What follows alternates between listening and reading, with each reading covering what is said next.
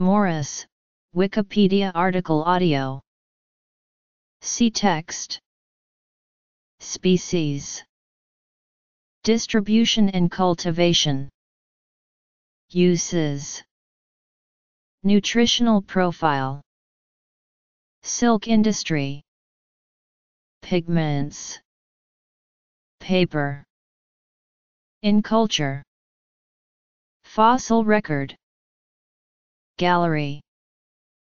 Morus, a genus of flowering plants in the family Moraceae, comprises 10–16 species of deciduous trees commonly known as mulberries, growing wild and under cultivation in many temperate world regions. The closely related genus Brussonia is also commonly known as mulberry, notably the paper mulberry, Brussonia papyrifera. Mulberries are fast-growing when young, but soon become slow-growing and rarely exceed 10–15 meters tall. The leaves are alternately arranged, simple and often lobed and serrated on the margin. Lobes are more common on juvenile shoots than on mature trees. The trees can be monoecious or dioecious. The mulberry fruit is a multiple fruit, approximately 2–3 cm long. Immature fruits are white, green, or pale yellow.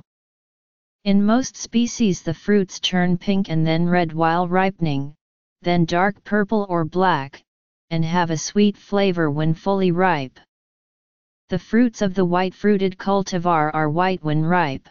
The fruit of this cultivar is also sweet, but has a very bland flavor compared with darker varieties. The taxonomy of Morus is complex and disputed. Over 150 species names have been published, and although differing sources may cite different selections of accepted names, only 10–16 are generally cited as being accepted by the vast majority of botanical authorities. Morus classification is even further complicated by widespread hybridization, wherein the hybrids are fertile. The following species are accepted by the Kew plant list as of August 2015. Black, red, and white mulberry are widespread in southern Europe, the Middle East, northern Africa, and Indian subcontinent, where the tree and the fruit have names under regional dialects. Jams and sherbets are often made from the fruit in this region. Black mulberry was imported to Britain in the 17th century in the hope that it would be useful in the cultivation of silkworms. It was much used in folk medicine, especially in the treatment of ringworm. Mulberries are also widespread in Greece, particularly in the Peloponnese, which in the Middle Ages was known as Moria, deriving from the Greek word for the tree. Mulberries can be grown from seed, and this is often advised as seedling-grown trees are generally of better shape and health, but they are most often planted from large cuttings which root readily. The mulberry plants which are allowed to grow tall with a crown height of 1.5 to 1.8 meters from ground level and a stem girth of 10–13 cm.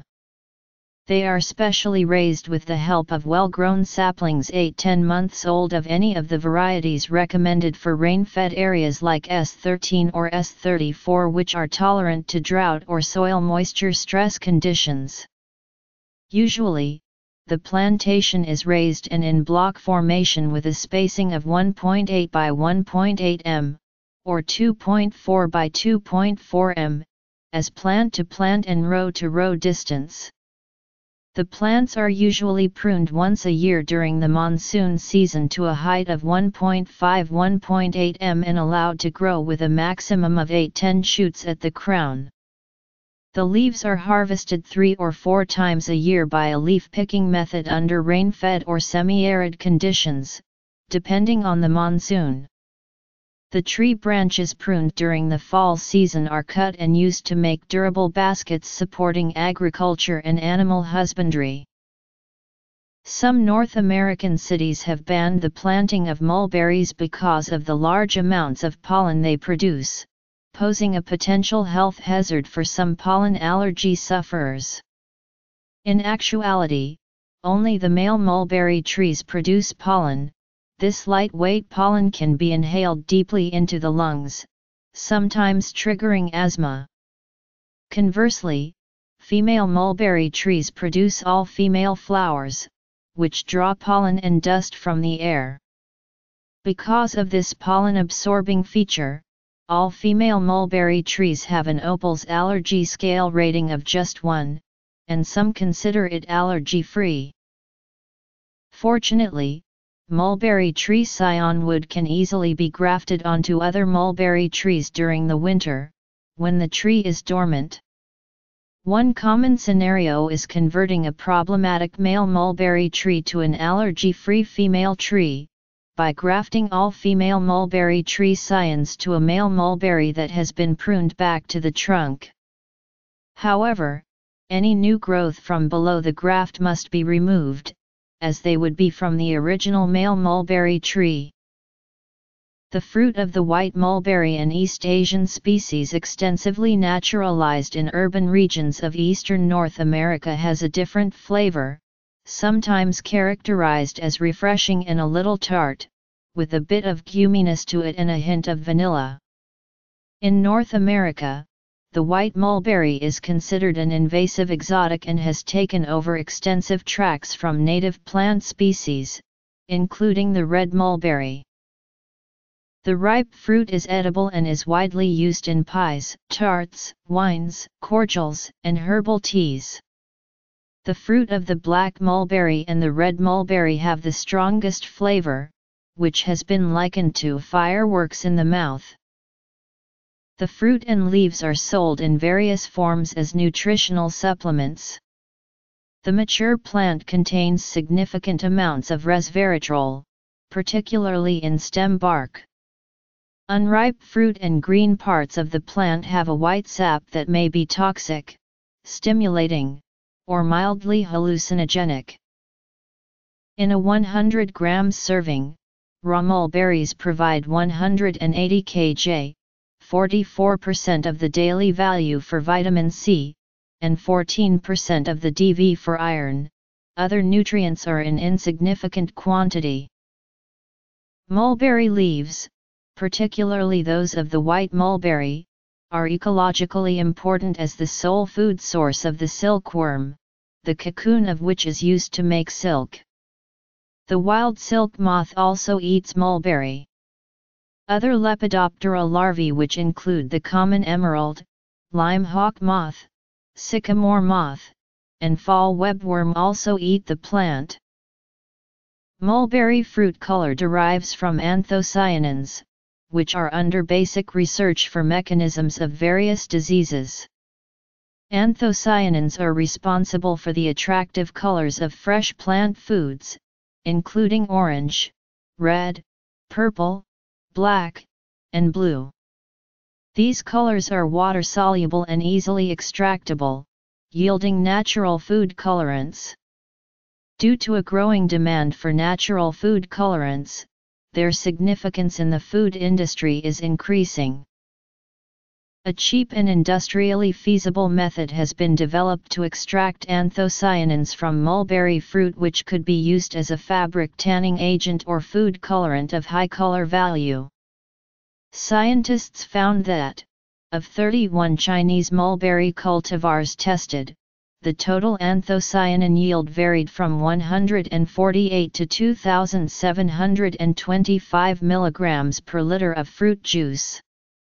All the sugars, acids, and vitamins of the fruit remained intact in the residual juice after removal of the anthocyanins, so the juice could be used to produce products such as juice, wine, and sauce. Anthocyanin content depends on climate and area of cultivation, and is particularly high in sunny climates. This finding holds promise for tropical countries that grow mulberry trees as part of the practice of sericulture to profit from industrial anthocyanin production through the recovery of anthocyanins from the mulberry fruit.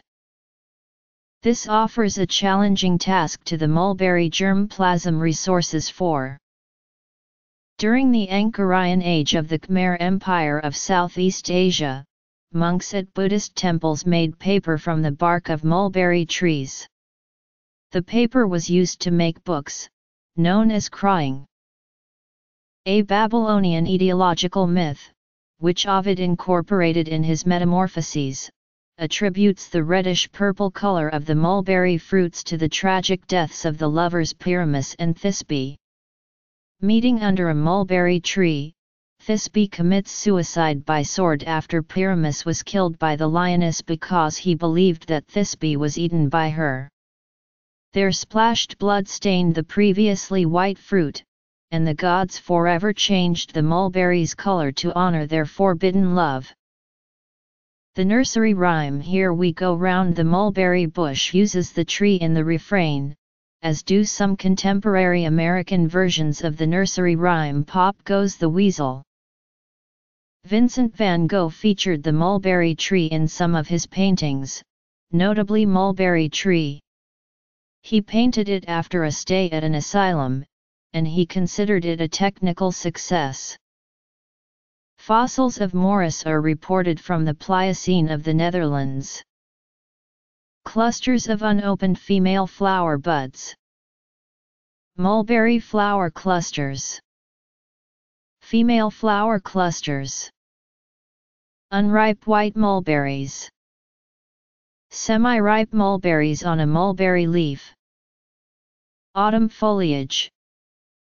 Exploration and collection of fruit-yielding mulberry species, their characterization, cataloging, and evaluation for anthocyanin content by using traditional, as well as modern, means and biotechnology tools, developing an information system about these cultivars or varieties, training and global coordination of genetic stocks, evolving suitable breeding strategies to improve the anthocyanin content in potential breeds by collaboration with various research stations in the field of sericulture, plant genetics, and breeding, biotechnology and pharmacology. Mulberry Tree by Vincent van Gogh, 1889.